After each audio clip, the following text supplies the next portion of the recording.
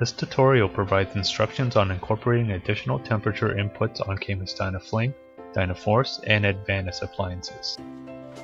On arrival, the Camus DynaFlame, DynaForce, and Advantus will be equipped with a 10 kΩ system or domestic hot water sensor, which is pre-wired into the junction box on terminals 20 and 21.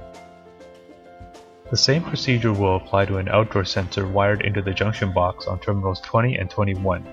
The outdoor sensor is wired to boiler 2 when operating on a lead lag algorithm.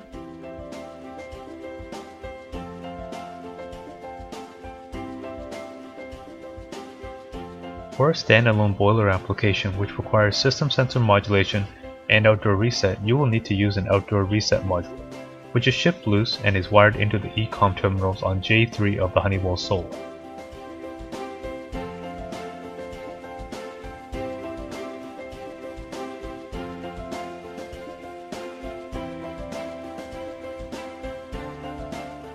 The Honeywell Sola does not actively seek these inputs from the factory, and this must be enabled on-site.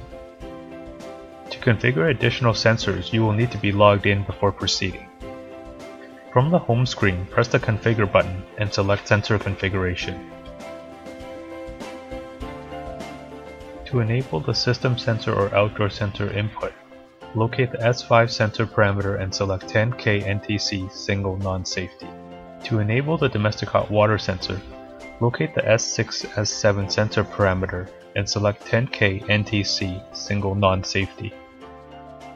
To indicate that terminals 20 and 21 is an outdoor sensor input, you will need to select the outdoor temperature source as S5 J8 pin 11 sensor. If you are using the outdoor reset module, you will select EnviroCom outdoor sensor. The control will proceed to a lockout 2 condition, and this can be resolved by pressing the Verify button and confirm the parameter updates that were applied. Press the Reset button on the Honeywell Sola when instructed to do so.